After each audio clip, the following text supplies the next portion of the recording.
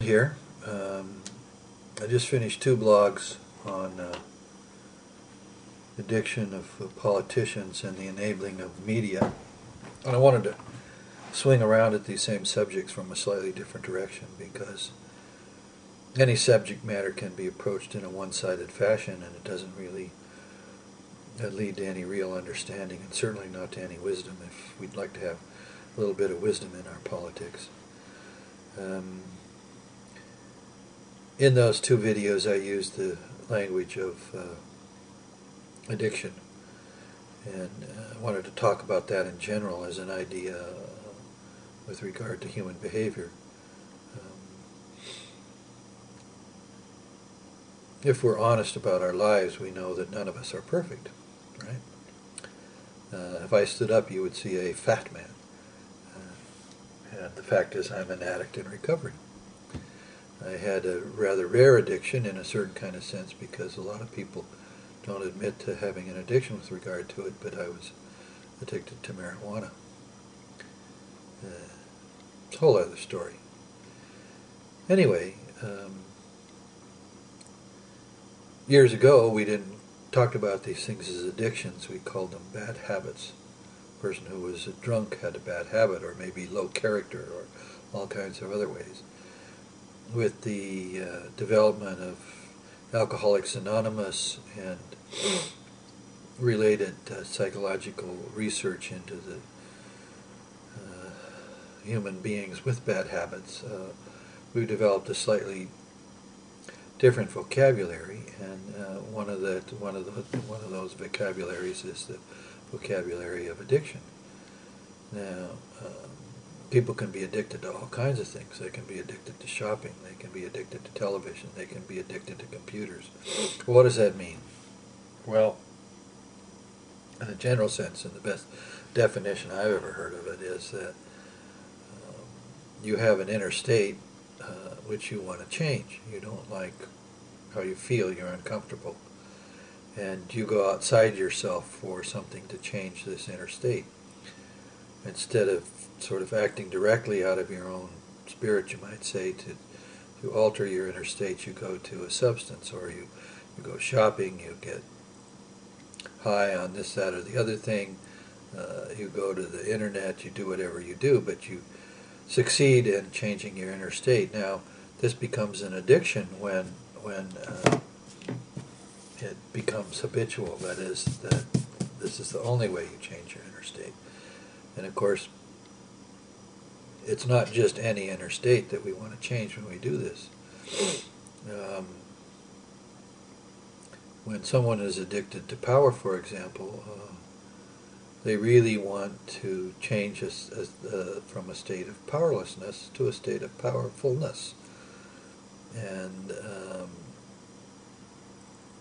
these addictions of the will, as it were, that I've said before, can be quite strong, and certainly we, even in the term megalomania, which we sometimes refer to when we talk about dictators and such, we recognize that the psychological driver that makes a person want to behave in those kinds of ways is pretty powerful, and the result is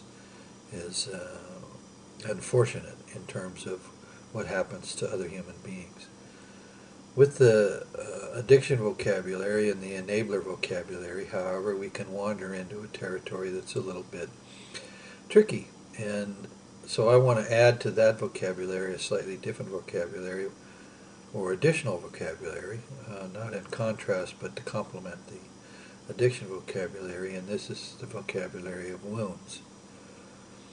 As human beings, we have life experiences, and these experiences are troubling, and many of them happen when we're young and vulnerable, and we get what I think a healthy psychological understanding of human beings would say that we have acquired a wound.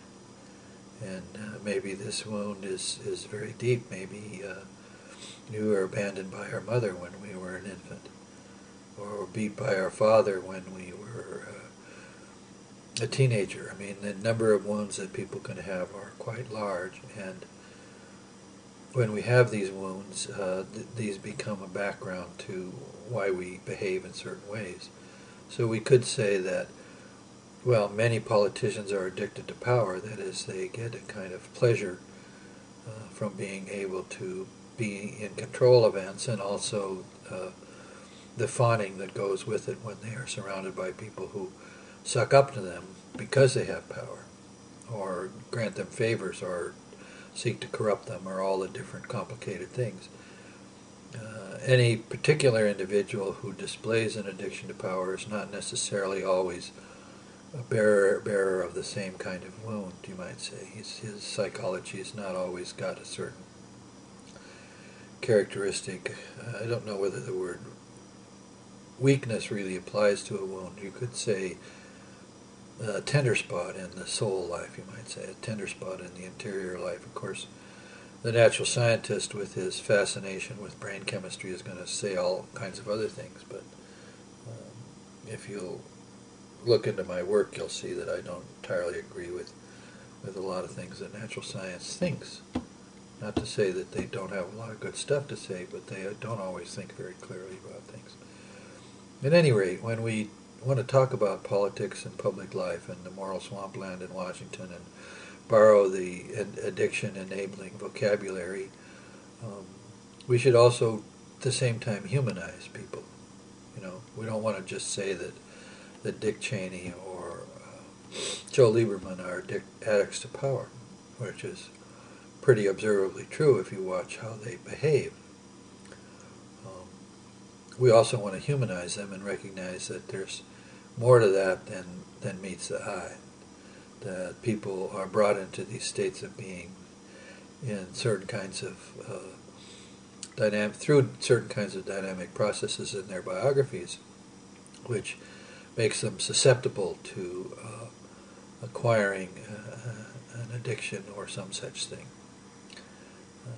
So let us keep in mind that all of us bear wounds, and even public figures bear wounds, but at the same time we need to understand that, or make a distinction between what politicians do and what the press does when they talk about ideas and when they carry out their activity. That by and large the subject that they talk about and the way they talk about it is secondary to the psychological drivers,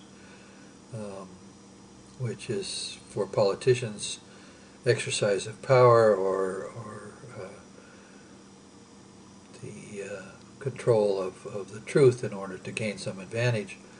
And for members of the media, it's rising through that hierarchical structure by which they get more popularity, more personal wealth, more self-esteem, whatever it is that they seek and hunger for when they want to become a media personality. And as part of that, part of their culture, the culture of media, is this idea of the story. And of course the story doesn't necessarily mean the truth.